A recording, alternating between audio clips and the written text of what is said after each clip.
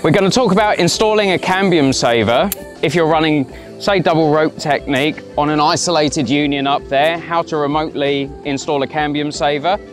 So what we're going to do is you're going to take your throw line, which is isolated over the limb, and you're going to take the small ring side of the cambium saver, install the throw line through the small ring, and then tie your throw bag back on. And then we're going to pull a little bit of tension into the line. And on the big ring side of the cambium saver, a lot of them have got like openable big rings. What we're going to do is we're just going to clip on like so. And what this is going to do is this is going to flip the small ring over the limb, and then it's going to descend the throw line back down, running through the cambium saver for you to install the rope next. So we're going to pull this up to the top now.